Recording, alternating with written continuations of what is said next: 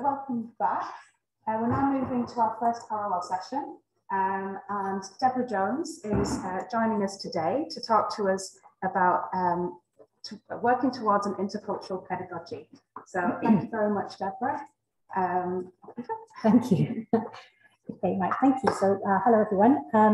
So yeah, I work at the University of Bristol at the moment, and I'm coming at this topic really from my role as an EAP teacher and as a researcher. I'm doing a doctorate in education. So I don't actually have a background in intercultural communication, so I'm not going to be referring to that very much, but a lot of the things that Professor Holliday mentioned are very relevant to the talk and very relevant, I think, to the issues that we're considering as EAP practitioners. So I'll just start with a bit about my background. If I can change the slide. Oh, that's from there. Right. So I've taught EAP in Japan, China, and the UK. And in China, I was working at one of the Liverpool University's campus in China, basically. So my role was to prepare students to come to the UK to continue their undergraduate studies. And at the time, I didn't really know very much about what was happening in UK higher education. I'd not taught in universities in the UK. I didn't know much about internationalisation or student recruitment or any of those issues. So I came back to the UK in about 2016 after being away for 12 years. And I worked in the in-sessional programme at the University of Bath. So I did sort of academic skills, academic literacy workshops. And then I became the pre-sessional coordinator at Bristol, which is something I've been doing for the last 4 years. And recently I've moved back onto the in-sessional programme at Bristol, which is actually why I'm here today, because our pre-sessional starts this week. So if I was still doing the pre-sessional, I wouldn't be here. So I'm quite pleased about that. But I think the pre-sessional is important for me because it's been quite key in developing my interest in intercultural pedagogy. That's why I mentioned it. So I came back to the UK and suddenly realised what was going on with people talking about internationalisation everywhere. And it seemed like EAP is at the forefront of this in terms of our role with the international students. So I wanted to start doing some research into internationalisation, the student experience, and my role as an EAP practitioner in this. So I'm interested in internationalisation in terms of learning and teaching in higher education, not specifically EAP. I'm interested in what's happening in the subject departments. Obviously, it's relevant to us as EAP teachers. And I suppose I'm interested in finding out if learning and teaching has adapted at all to these more international cohorts of students, if at all. So I kind of think if universities are going to claim to be international, which they often do in their marketing, it needs to be about having an international curriculum and international pedagogy, and not just about recruiting lots of international students. And I do take the point about the label international students. I'm not that happy with it either, but I can't think of a way of getting through this presentation without using that phrase. So I'm going to refer to international students, even though we're generalising about them in doing that. So yeah, there have been a couple of points, I suppose, which have been significant in my teaching and my work as a practitioner, which have influenced my research interests. So initially I was interested in kind of curriculum internationalisation issues, and that came from teaching at Bath on academic skills to MA-TESOL students. And at the time it was entirely international students in that cohort, and predominantly students from China. And I remember looking at the reading list, and there were things on the reading list which I'd been reading when I did my applied linguistics MA about 20 years ago. And I thought, well, that's quite interesting. They're reading the same things as I was reading. I wonder if they're learning the same thing. Has the curriculum changed at all in the last 20 years? Luckily, I know something about MA-TESOL. If they've been engineering students, it would never have happened. But because it was my field, it kind of struck me how things have changed or not changed. And in the tutorial, some of the students were saying things like, well, this is a very interesting course, but I don't think it would be really relevant when I go back to do my role as an English teacher in my country. So it made me start to think about, is the curriculum addressing what these students need and want? How international is it? So my first research interest was internationalisation of the curriculum. And then I moved to Bristol to work on the pre-sessional. Pre-sessionals are very different. And bear in mind, I had no experience of working at UK higher education. I didn't even know what pre-sessionals were till I came back, and suddenly I was coordinating one. And in-sessionals at Bristol and Bath anyway, they're not just for international students, they're for all students. So they don't focus on language, they focus on academic communication conventions, the things that all of the students need to know. But pre-sessionals, they're only for students who don't have English as a first language, need to have an IELTS score to be able to join their course, and are generally not from within the UK. So it's kind of much more specific group of students. And obviously there's focus on language on a pre-sessional. There's also a focus on academic skills and academic communication. But I started to notice that it's more than that on a pre-sessional. Somehow we were almost teaching them to be students, teaching them how to behave, how to learn within the English-British system. And I started to feel a bit uncomfortable with this. I felt like what we were doing was sort of preparing them to receive the education we provide in the way we provide it, and to be the kind of students we know how to teach. And I felt quite uncomfortable doing this. It felt like we were feeding into this deficit narrative again, looking at what they don't know, what they can't do, teaching them to do things in our way, not acknowledging any kind of prior learning, at least any more than, yes, we understand that you've had your way of doing it and that's fine, it's not wrong, but now you're going to do it this way. That kind of jumping between the cultures as if you go from one to the other. And I felt like this was leading to an assimilation model of internationalisation, which is not really something I wanted to be involved in. So, yeah, it's not inclusive. I think that's what got me, was something that is excluding these students somehow. I wanted to find a way that was more inclusive. So this was the start of my doctoral research. And at the very beginning of my research, I read an article which had quite was very influential in my thinking, I suppose. It's one of those situations where you have all these ideas in your head and you're thinking all these things and you're asking all these questions and you don't really know if you're going in the right direction, and you read something and it says exactly what you've been thinking and asks exactly the same questions as you've been asking. So the article was by Jeanette Ryan, so it's on the screen here, and she coined this phrase of one-way internationalisation, which is exactly what I felt was happening, I suppose, in the UK, having come back into it from being in Japan and China, where we're trying to present our way of doing things to the students and not getting anything back from them. And this article was written in 2012, quite a long time ago. I read it in 2017. I felt it was still relevant then. I think it's still relevant now. And so, yeah, this was what I wanted to explore. How could we move away from this one-way internationalisation to something more inclusive? And I mean, some people, not in this room probably, but some people might say, and I've heard them say it, well, why is this a problem? Because if students choose to come to the UK, surely they want a UK-style education. That's why they're coming here. So why do we need to change anything? We just sort of deliver what we do, and then that's what they want. So I think it is problematic for a number of reasons. The first point I'm not going to talk about too much because I don't think it really relates to the theme of today's conference, but the question of sustainability. International students now have more options about where they can go. They may not always come here. They may not choose to come here for very much longer. Maybe we need to think about what we're offering them when they come. So that's a sustainability argument. That's kind of a different topic. Mainly, today I want to really focus on the other two reasons why I think it's a problem, this idea of a one-way internationalisation.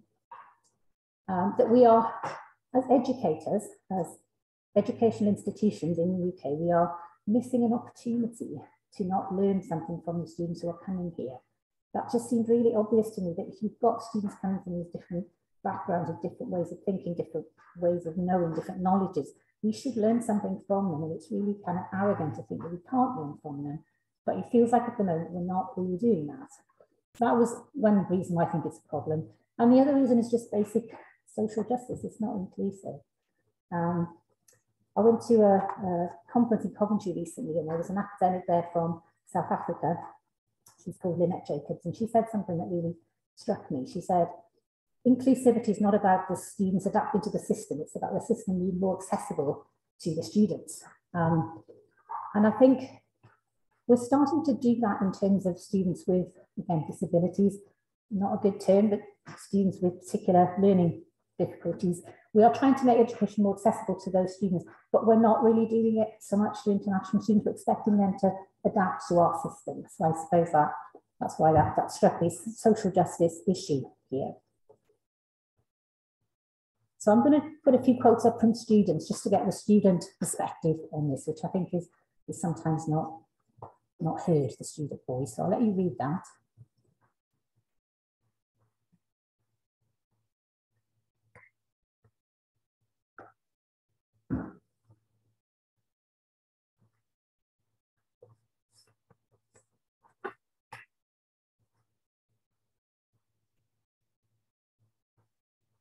So that quote comes from recent research, which is comparing the experience of international students in the UK with international students in Germany receiving English medium education in Germany.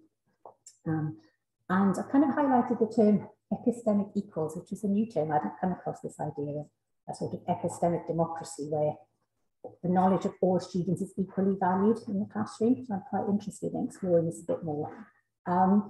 But, you know, in answer to the people who say, well, you know, they come here to have our education, that's why they come. Well, they don't necessarily get what they're expecting. That student doesn't seem very happy with the experience that they've had. You know, they feel that their culture is not being valued, or their background is not being valued. And then there's this quote.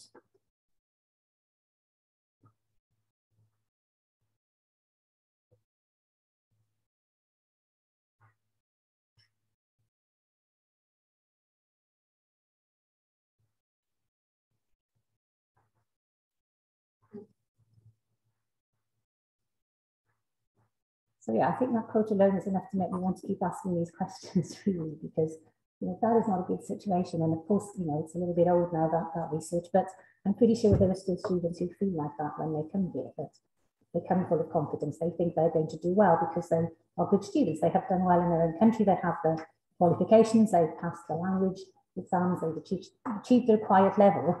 And they come here expecting to do well, and then this happens to them. And that's not a positive experience. So I do think that, you know, something needs to change, really, for the benefit of the students, but also for our benefit. And so I started to think about, well, this is the challenge, I suppose, that we've got all these students. We've been very successful recruiting all these students. I think the UK is the second most popular destination country at the moment for international students. But, you know, what happens when they get here? What are we doing to them when they get here? And, you know, why are we not making the most of this situation that we're in? So I was trying to find a more dialogic, two-way approach to internationalisation. And so I was asking these kinds of questions as I've been going through the research process for my AD. These are the kind of things I've been asking myself.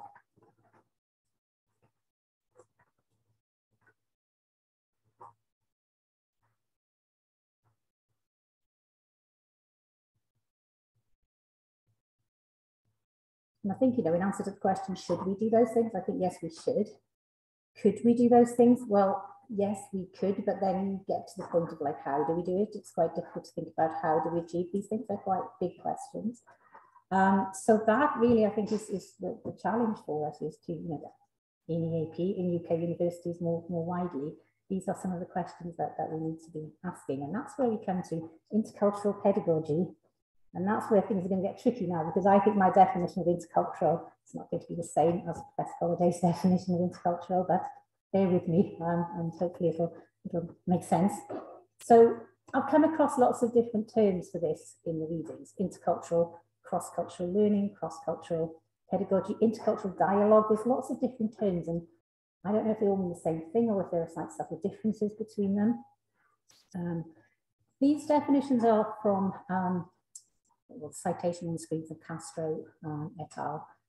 And they are to do with intercultural dialogue. That's the definition they provided of intercultural dialogue. Now, I'm fine with that, apart from the word tolerance, which I don't like, because I think it's not a positive word. It basically means putting up with things that we don't like. So I don't see why we see tolerance as being a virtue. But leaving that aside, you know, open and respectful exchange of views, I can't argue with that. That's a good thing. That's what we want. But for me, these definitions, and, you know, other definitions are possible, obviously, but these definitions, they suggest learning about other cultures, but possibly in quite a superficial way. It doesn't have to be, but it could just be in a very superficial, learning about other cultures, respecting difference, but not necessarily letting it change you in that process. So I came across this idea of transculturalism. And I've noticed one of the later presentations is going to talk about this term, transcultural. I wasn't brave enough to put it in my title. I thought I should stick to intercultural because it was closer to the theme of the conference. But maybe I'm moving more towards this concept of transcultural or intercultural. And these are some explanations of what this means, what it could look like, what it could achieve.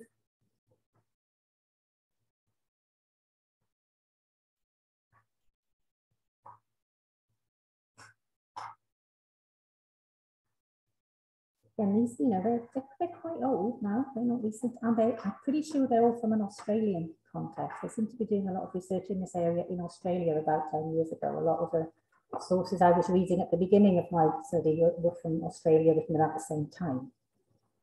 But for me, this suggested it's not just learning about, it's learning from and being changed by, and that's what I liked about it. So I'm not saying you couldn't achieve that by using the term intercultural, but this is what I would like to achieve, really, in terms of how internationalisation could work, how pedagogy could work. So I'm calling it transcultural based on that definition. And I feel like it does extend the idea of intercultural just by implying change. It's transformative, that idea of transformation. Internationalisation could be transformative, which I'm not entirely sure it is at the moment. So I've come to this term, and this is the approach that I'm looking at the moment. So now I've got to the stage of coming up with a research question for my ID, which is not easy because there's so many questions to ask. And the more you read, the more questions there are, and they're big questions. So how do you narrow down and focus on the question that you're going to attempt to answer in your research? And as usual, I always get my answers through reading. Sometimes I just see something in a reading that says what I want to say that I haven't been able to formulate quite as well.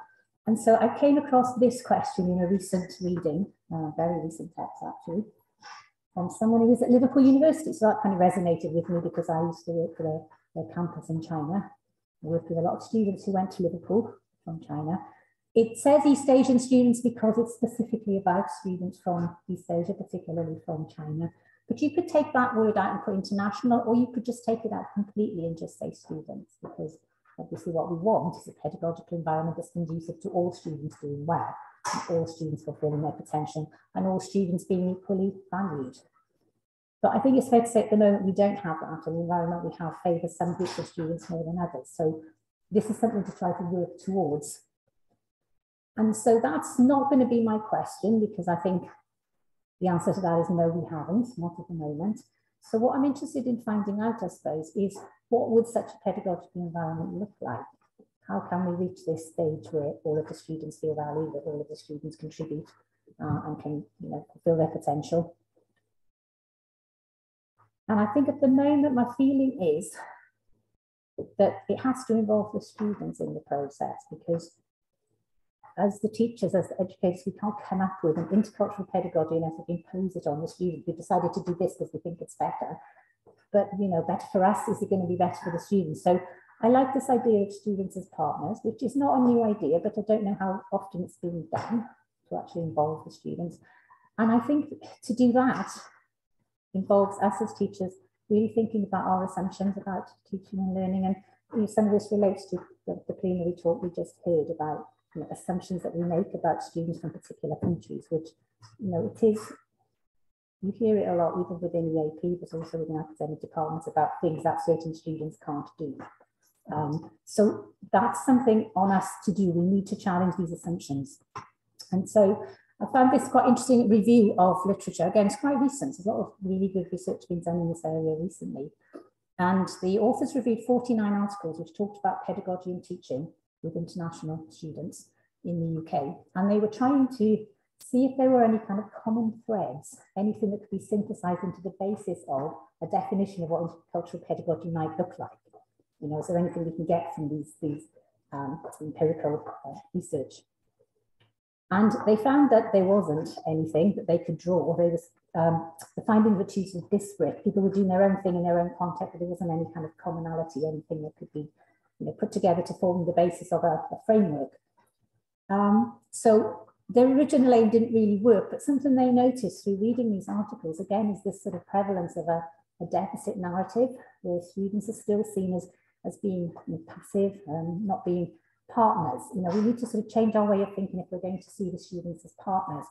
And, you know, it's not like the people who wrote those 49 articles are not trying to demonize international students by any means. They're well-intentioned, they want to find a way to help them, but we've just got these assumptions that we can't seem to shake, that the students need our help with things. They need us to help them do these things. And we're not seeing them as, well, as bringing anything with them to the classroom. So I think there is a really big need for the teachers. The EAP teachers are subjected to shift our perceptions about international students.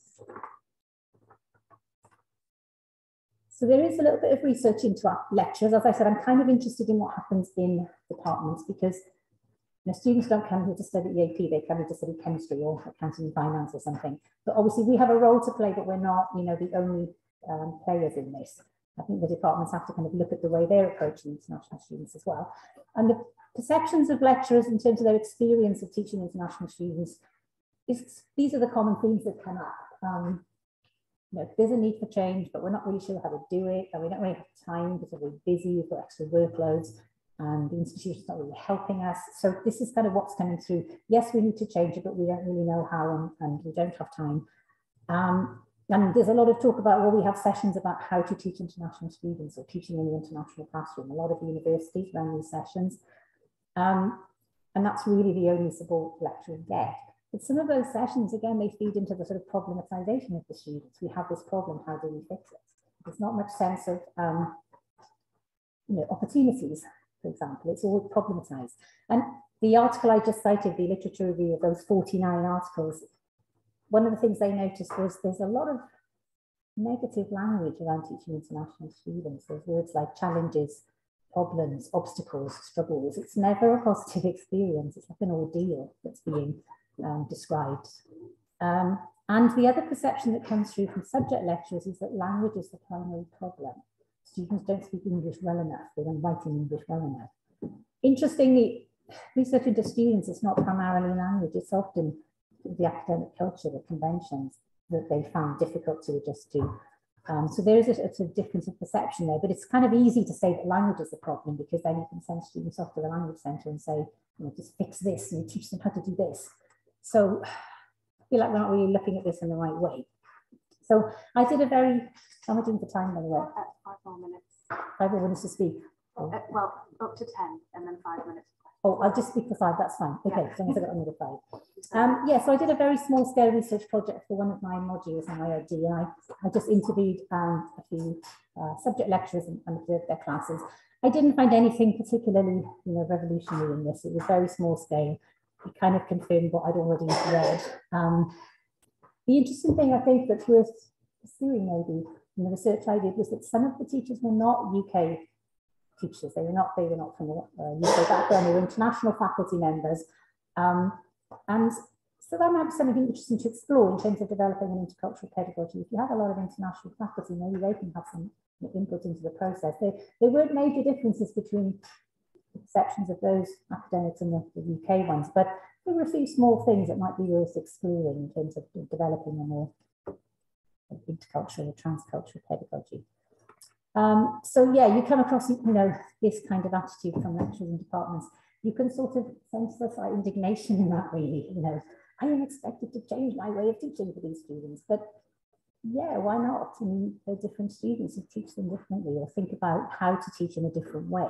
So sometimes there's a bit of resistance, but you also do get, positive responses from academics as well. They can see the potential here for it to be this co-learning experience where you can have a shared experience with the students. But I think we're still quite a long way from that, even though that was written in 2007. So I have a long way to go. So now just get to the role of the EAP, which is kind of part of my remit. I haven't said much about it so far. Yeah, I mean, we're often seen as, bridging the gap. That's quite a common metaphor, I think, for EAP. We're bridging the gap between where the students have come from to where they're going to, which again, maybe you can't just jump back and forth like that from one culture to another, but that is often what our role is, to kind of help students to make this transition. And again, another quote from my guru, Jeanette Ryan, who I've read a lot of her stuff and she really resonates with me.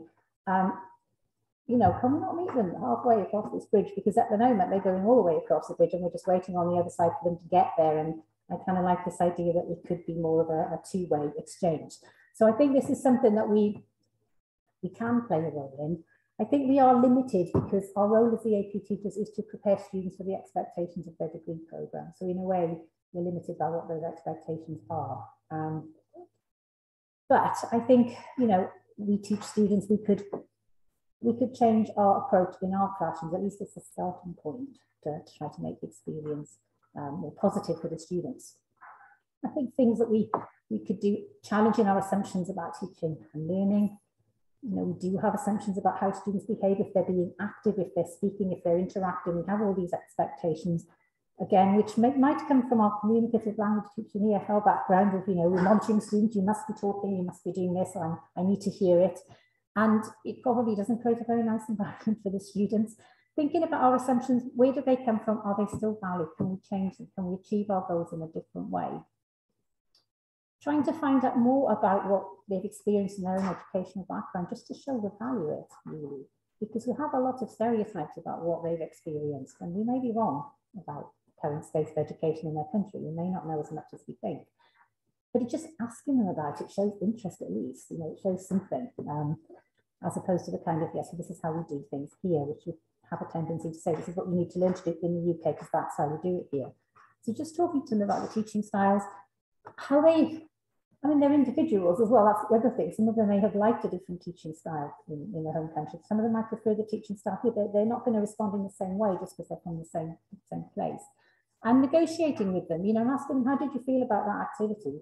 You know, that sort of affective sense of teaching. You know, how did you feel about it? Do you feel comfortable, uncomfortable? Could we do things in a different way? What would work? I think that negotiation, again, is more working towards seeing them as partners rather than seeing them as these people that we're trying to mold into something different.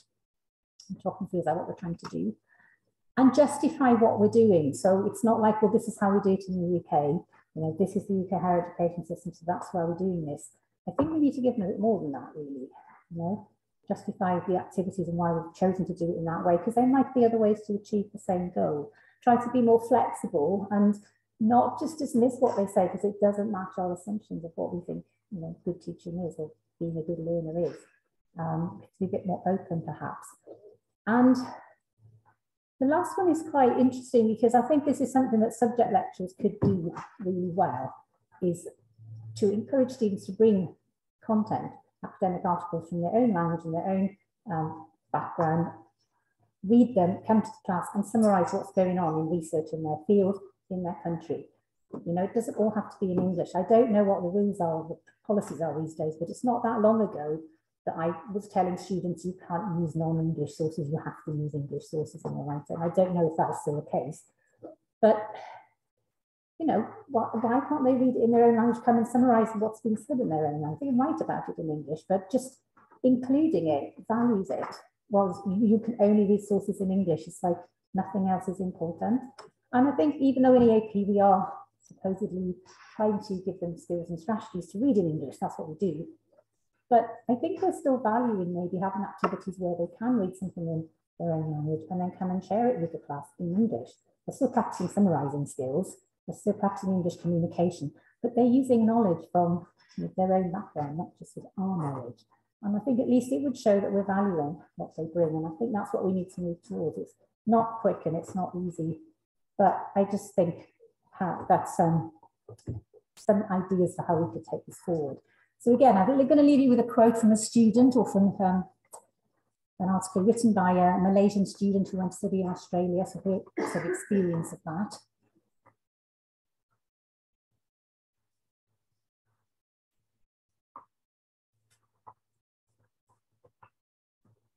And I like that because, again, it's, you know, students are quiet, they don't talk, they don't ask questions. It's like, well, maybe we need to think about our role in that. And I like this because it mentions, you know, race and gender as well. We have these assumptions about race and gender, assumptions about cultural backgrounds are the same, but we don't think of it in that way. So that is my final slide, I think. This is quite an interesting link if you're interested in getting loads of good reading sources on internationalisation. I've got loads of really good articles from that link. So that'll be on the slides. And obviously there's lots of references there for you to look at later. And that's it. So I've done it in the time. Yeah. Thanks very much, Deborah. We did start at 5:00, so I hope people don't mind just an extra 5 minutes for questions. So Sarah's going to start with questions on the chat, if there are any from our attendees online. Just pop at the top. In